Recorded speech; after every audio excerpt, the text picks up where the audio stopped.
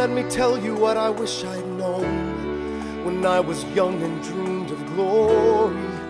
You have no control. Who lives, who dies, who tells your story? Every other founding father's story gets told. Every other founding father gets to grow old. And when you're gone, who remembers your name? Who keeps your flame? Who tells your story? Who tells your story? Who tells your story?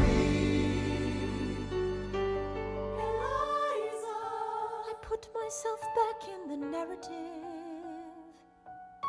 I stop wasting time on tears. I live another 50 years. It's not enough. I interview every soldier who fought by your side. She tells our story. I try to make sense of your thousands of pages of writings. You really do write, but you're running out of time. And when my time is up, have I done enough? Will they tell your story?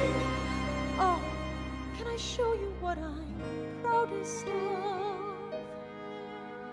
The orphanage. I established the first private orphanage in New York City. The orphanage. I helped raise hundreds of children. I get to see them growing up. In their eyes I see you, Alexander. I see you every time. And when my time is up, have I done enough? Will they tell your story? Oh, I can't wait to see you again. It's only a matter of time.